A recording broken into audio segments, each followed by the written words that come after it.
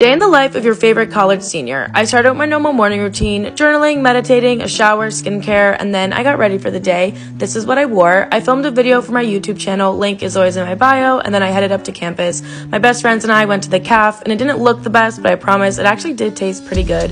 I hung out in the library for a little bit before going back home and talking with Jar. We headed back up to campus, took some pictures on our disposables, and then just walked around and enjoyed the warm spring weather that finally is in DC. We went to dinner. The drinks were so good, and here's what we ate. After this, we walked home, and I hopped immediately in the shower, took off my makeup, and I made some tea. I edited for the rest of the night, and then read and went to bed.